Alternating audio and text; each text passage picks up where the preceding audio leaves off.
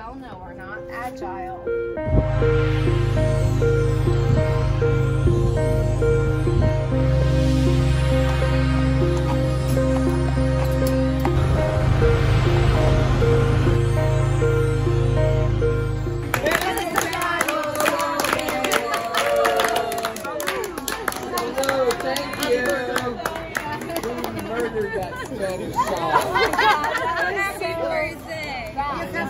Birthday cake. We tried. I love it. Okay. I know you won't be disappointed. How old are you? How old are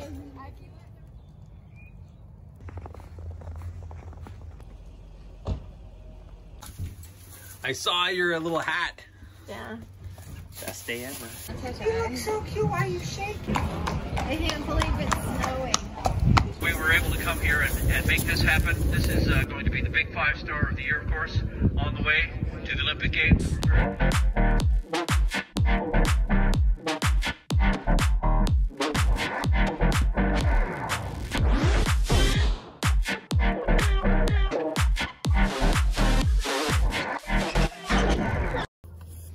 Got it.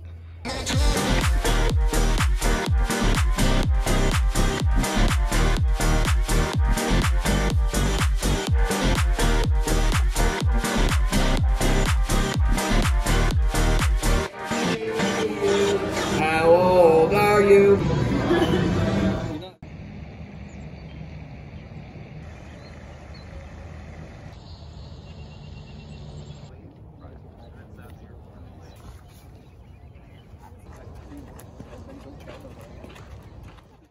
So here is Lee as we enter the main arena to head to do our cross-country test.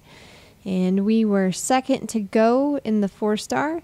So it was amazing to be able to get the practice of coming here and doing this 4-star short and giving him this experience of being in this stadium.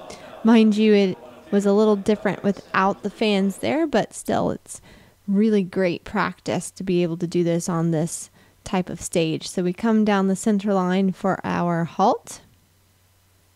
Puts in a fairly decent halt. My right hind is a little lacking to step up to be square, but he steps off really nicely. And we start our shoulder in at S. And he's feeling really nice and relaxed and rideable. It's been quite a nice feeling with him and how he is dealing with the experience of being here. You can see we go into our half pass. He's very good at those because he's such a nimble and flexible horse. Again, like his nickname can be the wet noodle sometimes because legs go every which way. He steps up nice and square for that halt. And then in our rein back, he gets a little crooked. He sticks his haunches a smidge left, so I lost some points there.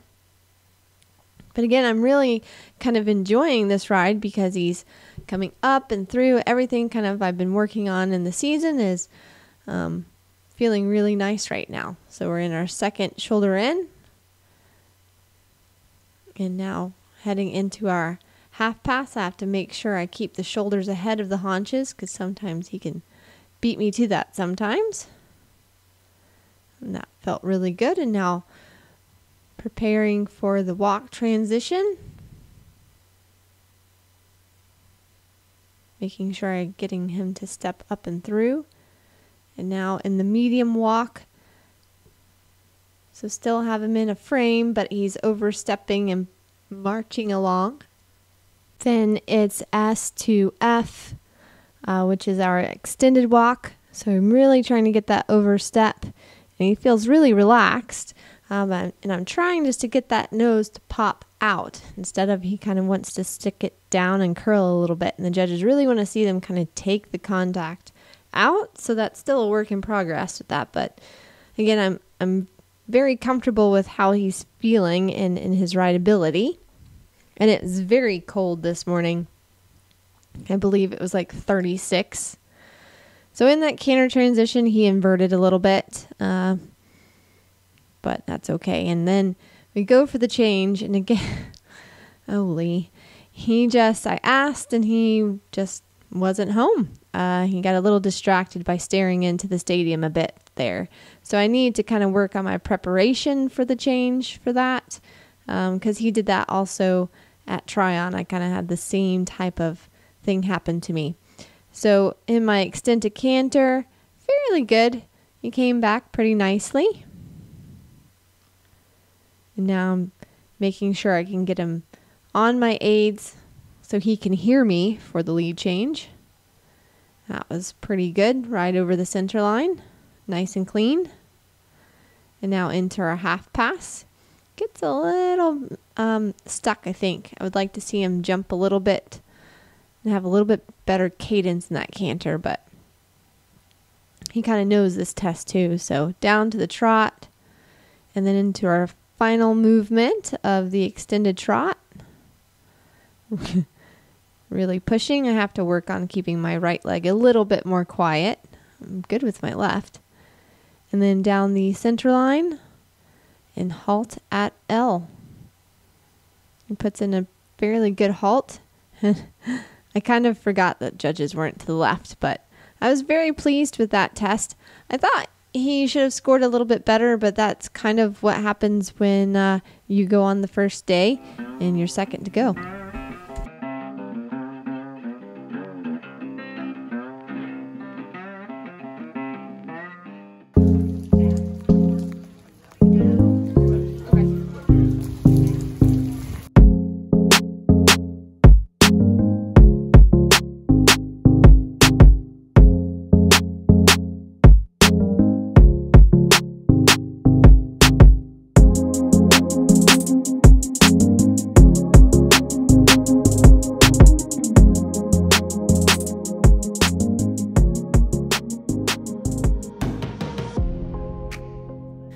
Now for the cross country, I was also second to go. So all morning I had been watching the 5-star, and it was proving to be a pretty tough course, and the 4-star was no less of a course by any means.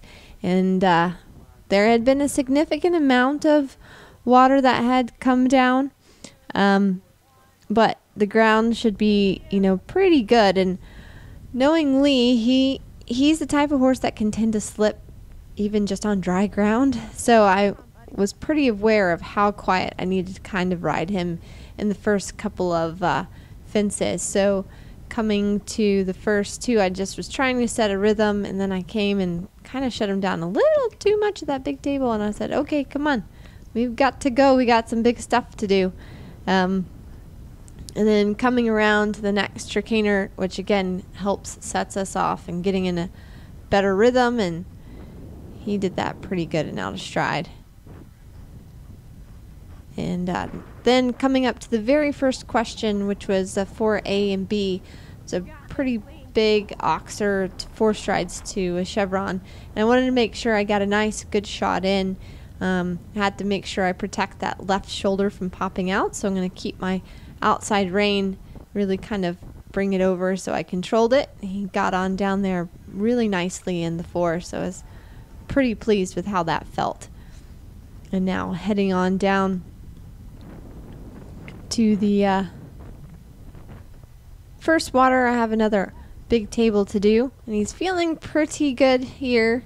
Again, you can hear him if you go and watch just my helmet cam. You can hear the water splashing, but the ground is holding so far, and it feels pretty good. So I'm feeling pretty confident with kind of how we're going. Making sure I set off in a pretty good pace. And then heading to this other massive table, jumps that nicely out of stride. Now coming to this water, I really wanted to make sure I rode over to the left side of the log, because again, I know Lee can have a left corner issue, so I wanted to do this in the bending 4 and really work off that, holding that left shoulder, and he just did that. Spot on, perfect.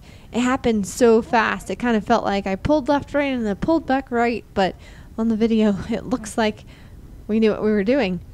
Heading to this other big table, jumps that really nicely. And then the next were 2 angled houses, And again, I always want to make sure I'm protecting that left shoulder or that left drift a little bit. So you see I carry kind of my stick in my left hand. And he jumped and kind of stalled in the air, and I had to kind of open my hands and be like, go on, get down for the one. And he did. I was pretty pleased with how that felt. And then he kind of spooked crossing over the road. But that's okay. He's just getting kind of used to the feel. So now we're heading to the bounce bank down. And I want to make sure I have the canter. I'm going to kind of hold him back and balance a little bit. He does the drop really good, and then pushed on for the 4 over this massive skinny table thingy. I was very pleased with how he did that line. And so now heading up the hill to, we just have another kind of bump in the road, a little hut jump coming up next, and then we have the big bank down. So I'm kind of making sure I have my plan of how I want to ride that. And he jumps this really nice, and then he spooks a little bit at the apple things, goober. But I'm kind of riding my line a little bit over to the left side because I'm planning on adding, and I go to give him his head. He's a good boy. He drops down and kind of just pops the reins, and I had to do a quick shuffle. And then we squeaked in the 4. Oh, bless him. Such a good man. Very, very proud of him holding that line for me there. And I felt more confident with that because it was a right-handed corner. But goodness, he was good to lock on to the flag. So I'm feeling pretty good about that now. And heading to this next oxer. And now coming to the water, and again my plan was to do the ad, not really do the direct, because I was trying to build up his confidence here. We get in, nice and quiet, he was good there. Steadied over the goose, and then locked on and did the 4 instead of a direct 3, but I was really quite pleased with that and asked him to kind of kick on here. And I'm able to find a really nice shot to that big brush table, and he steps over it really good.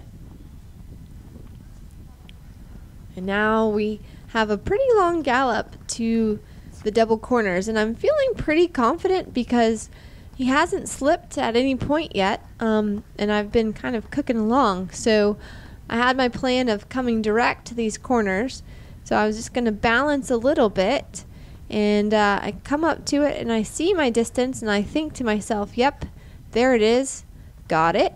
And then the next minute I think, oh God, no, I don't got it. And then the next minute I'm like, oh, I got to keep kicking.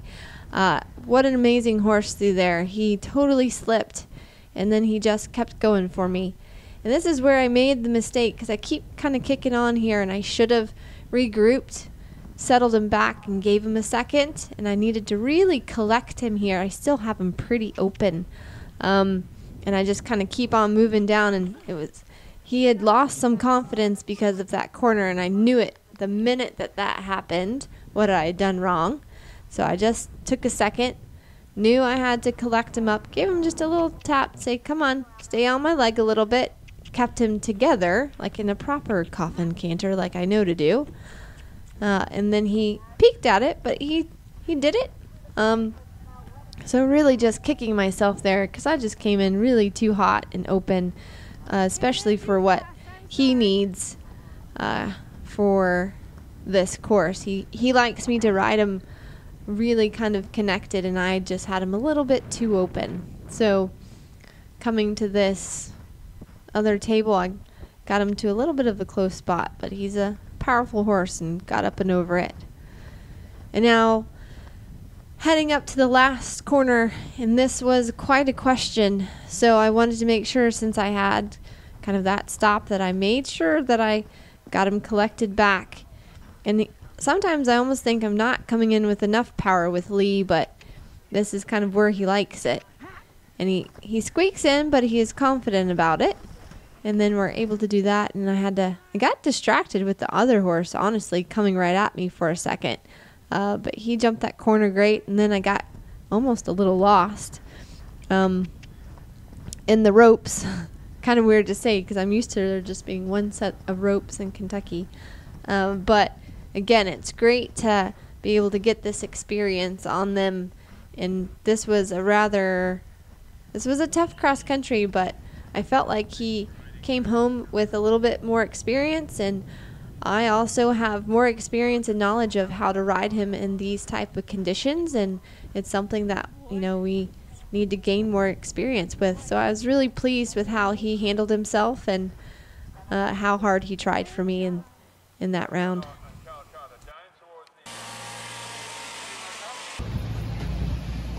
As long as we don't step out of our bucket, we'll be fine.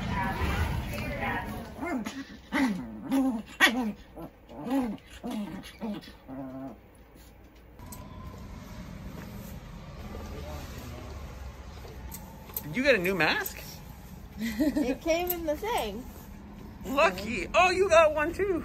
I stole it. She stole one. Nice. I well alerted done. her to it by stealing one.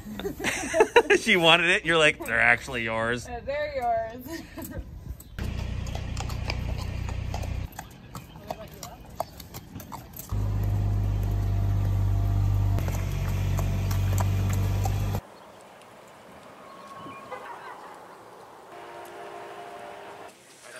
Here is Elisa Wallace. Let it be lead number 102.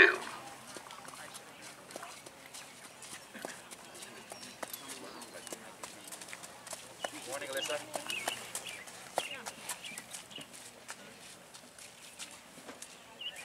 Led by Donna Biggs and Rosemarie Spillane.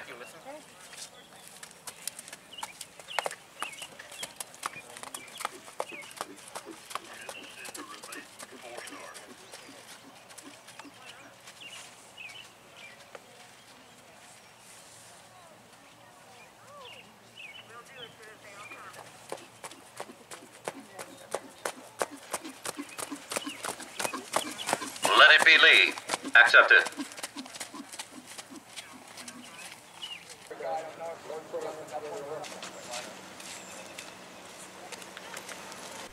Now on to the third day.